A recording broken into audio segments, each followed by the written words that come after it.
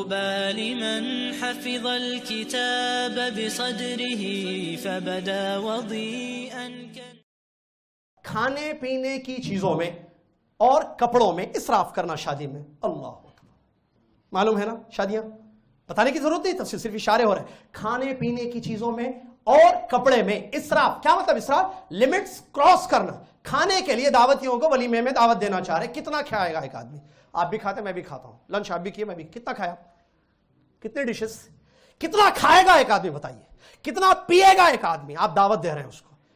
پہلے تو سادگی ہونی چاہیے. چلے ولیمے کی دعوت، آپ نے بکرا کاٹا، لوگوں کو بلایا ولیمے میں، کتنا کھائے گا ایک آدمی؟ نہیں لوگ کیا کہیں گے. ریاکاری. شادی میں ایک جملہ یاد رکھیں، ریاکاری.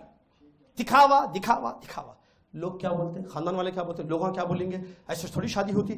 اور کھلائے نہیں پلائے، آپ کچھ بھی کھلائیے، نام رکھنے والا نام رکھے جائے گا. اتنی ڈشز ہمارے پاس تو مشہور ہے، میٹھے قسم کے، مورا قسم کے، اور بریانی بھی قسم کی، اور پتہ نہیں ایکسٹرا چیزیں ہیں، سب قسم کی چیزیں شادی میں. اسراف. جبکہ حدیث قرآن کی آیات ہے، اللہ تبارک و تعالیٰ فرماتا ہے ان المبذرین کانوا اخوان الشیاطین. بے شک حد سے زیادہ خرچ کرنے والے، اسراف کرنے والے، یہ کون ہے؟ شیطان کے بھائی. کون کہہ رہا ہے یہ؟ اللہ رب العالمین. کیا ہم شیطان کے بھائی بننا چاہتے ہیں؟ وہ تو دشمن ہے. استغفر اللہ، ابلیس لعنت اللہ علیہ. ہم اس کے بھائی بنیں گے؟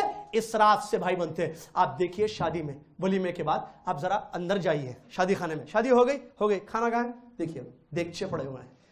لوگ بھوک سے دانے کے لیے مسلمان مر رہا ہے. پڑوسی آپ کا بھوکا ہے، پیاسا ہے، پریشان ہے، پہننے کو کپڑا نہیں ہے. حالت شادی اور ولیمے کی دیکھیے، دیگچوں کی. کیا ہے یہ؟ ٹو مچ ہے یہ. اللہ کہہ رہا ہوں، آپ چائے پلا کے شادی کیجئے، بریانی کھلا کے شادی کیجئے. شادی تو ہوگی آپ کے بچے کی. کون کیا بولے گا، لوگ کیا بولیں گے، یہ مت دیکھیے. لوگ کبھی وہ نہیں بولیں گے جو آپ چاہتے ہیں. آپ یہ دیکھیں کہ رب کی رضا کس میں ہے. یہاں ایک حدیث یاد رکھ لیجئے، دنیا کی ساری عورتیں اور مرد، خاص طور پہلے عورتیں بولا کیونکہ عورتیں اس میں زیادہ انوالو ہیں. نہیں اچھا کھلانا، اچھا پہنانا، اچھا اوڑھنا.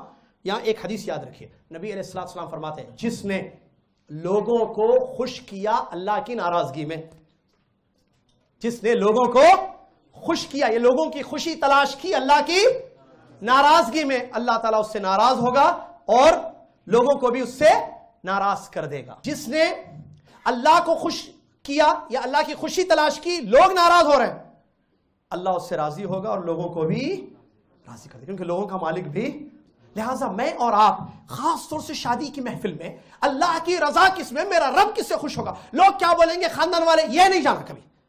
اللہ کس سے خوش ہے، میرا رب کس سے راضی ہے، یہ چیز ہونا چاہیے. کھانے پینے میں اسراف ہرگز نہیں. اتنا کھلائیے جو کھا سکتا ہے، تھوڑا رکھیے. اور یہ کیا بخیل کنجوس ہے، بول ناراض ہو رہے لوگ، ہونے دو. اللہ تو جانتا ہے نا آپ بخیل ہیں یا نہیں ہے.